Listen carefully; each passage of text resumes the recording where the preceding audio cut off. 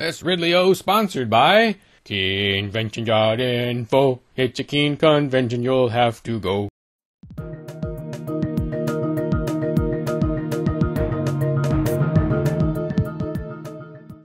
You're on the Board of Selectmen? Yes. Question for you. You must be Gary Daniels. I am. You're a rep, right? I'm a senator. Oh, senator. I think I must have been looking at an older record of when you were a rep. Yeah, this is my first term in the Senate. You were on, I think, well, I don't remember what the committee was called, but it was the one that heard the E-Verify bill.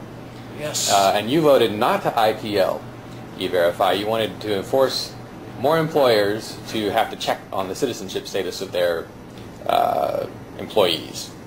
Wanted to find some way to verify that people were legal, yes. How do you justify this additional regulation on businesses? You're a Republican, right? Yeah. How do you justify that additional regulation and additional cost that would be forced on businesses?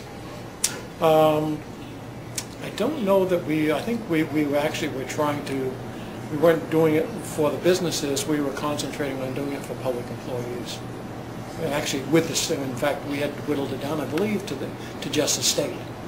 So I see. So at first, because at one point the bill was going to force all contractors who did business with the state to go through all these hoops. That was problematic.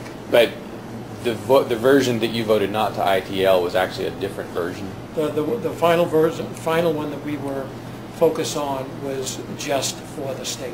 I see. Okay, I was at some of these hearings. And I asked some questions of people there, and I didn't pick up on that at all. But maybe what you voted on was a different later bill than the one that I was at. That's the one I recall, because we did consider the things about putting it on, the contractors and the burden that was going to put on business, and that was not acceptable. Oh, really? So you were against forcing the contractors to go through E-Verify? Yeah, we were trying to start slow and start with the state. We'd be putting up the money and see if that even worked. I mean, there was a whole lot of things dealing with the federal as well. Okay, well, I looked at your record a little bit before coming over. I thought it looked pretty good, and I'm glad to see this part is good too. So, okay. I mean, this obviously is coming from a pro-business orientation. Well, so, I've tried to be very much so as well. Yeah.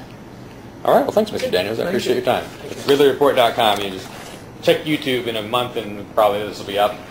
Okay. I'm a little slow sometimes. You on the select board? Yes. Oh, got a question for you. Can you name something that you have done as a, from your position of power to keep taxes from going up in Milford?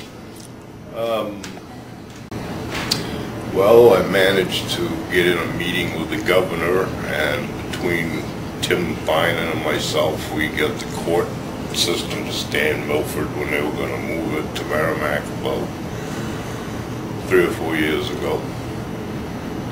Other than that, we work. So that you think that saved tax dollars by preventing movement costs? Yes. Okay, I see. We work as a board, and most of the decisions, if it's change of money, has been board decisions. So that's how it operates. Operates well, actually. More heads are better than one. Yeah. Okay. All right. I appreciate your time. What is your name? Mike Putnam. Okay. Thanks so much, Mr. Putnam. I appreciate it. Thank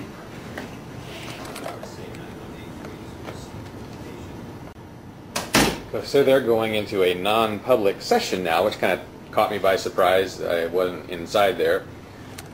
Non-public, one of those things that seems to get abused a lot by local governments, but I haven't really been around here long enough or often enough to get a sense for whether that happens here.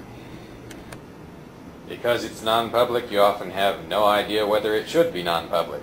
You don't know what they're saying, talking about. Yeah, here's this.